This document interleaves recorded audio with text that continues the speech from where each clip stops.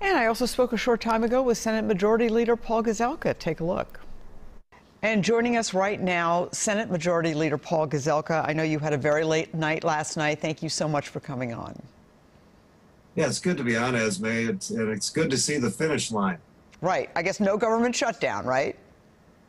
Yeah, that's my promise from the very beginning. The consequences were too great this time. Just looking at the things that would happen that wouldn't happen before, corrections not being funded, vets' homes, all of the different things that would have been a problem. And so everybody's working hard to get there. It has been very difficult. We talked earlier in the show about what is in the police reform bill. What's not in the police reform bill, though, is any kind of change to traffic stops. If you talk to any black, especially man, in Minnesota, they all have the same story, no matter what their position in the community, that they have been stopped for what they say are relatively meaningless situations. Don't we need to do something about that? I think we'll do a hearing in that next year related to that issue. But I think when we found out that more than 900 guns had been confiscated in traffic stops like that, we said, well, let's at least explore it deeper. I think that's my commitment, that we'll try to take a look at, does it make sense? But trying to finish it here at the end, when some of the data clearly showed that we're taking a lot of guns off the streets as a result of some of those stops. But I am committed to looking at that. And the other thing we did stop was anything that I said was anti-police. So, change of the qualified immunity, which would have basically driven more police out of policing.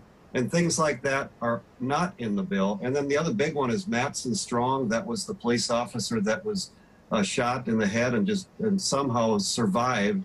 And making sure that if a police officer is shot, there's a bigger penalty. All right.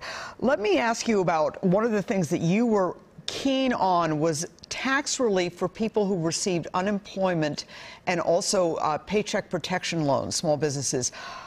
You got that done. It's 500,000 people got unemployment benefits, and more than 200 Minnesota businesses got paycheck protection loans. Now they'll get a tax break. Tell us about that. Yeah, so we know that employers and employees struggled through the COVID shutdowns, and the tax bill is $1 billion of tax relief. So those are probably two of the biggest pieces in there. But just realizing that people went through a very difficult time.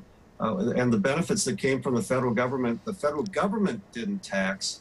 And unfortunately, the governor in his department was going to tax that unless we changed the law in Minnesota. Almost every state didn't tax it, but we had to fight in Minnesota to make sure it wasn't taxed. One of the things I heard Republicans talking about with pride was the $1.2 billion increase in what is going to be put into education over the next 4 years. Normally, you folks are the ones wanting to rein in that budget. Well, I think the issue was we focused it on the formula. That was the fairest way to get it out to every school everywhere in the state. They wanted to focus it on a lot of little programs that seemed to direct most of it into Minneapolis-St. Paul. So we felt like it was a win for schools across the state. It helps Minneapolis and St. Paul, but it helps all the other school districts across the state as well. So that was the focus of the win, that it was mostly on the formula to help people everywhere. Let's talk about the governor's emergency powers. You have been fighting that for months now, actually just about a year. He says he's going to drop them August 1st. You say that's not good enough. You want July 1st. Yeah, well, I've been pushing the last few weeks in the negotiations that emergency powers are going to end, and it's going to go on the state government bill.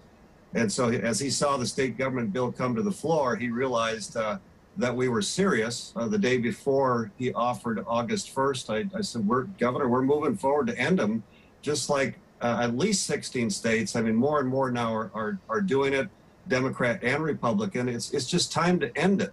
New York even ended it. And so it's like, I know it's hard to give up emergency powers when you have all of that power, and he used it very, very broadly, but it's time for it to be over, and that's why it's on the bill. Well, it was an extraordinary crisis, and it does look like we are finally moving out of it. Senate Majority Leader Paul Gazelka, thank you so much for your time this morning. It's good to be on your show. Absolutely. And I just want to say I misspoke in that interview. It is 200,000 Minnesota businesses who receive Paycheck Protection Programs, loans rather, not 200.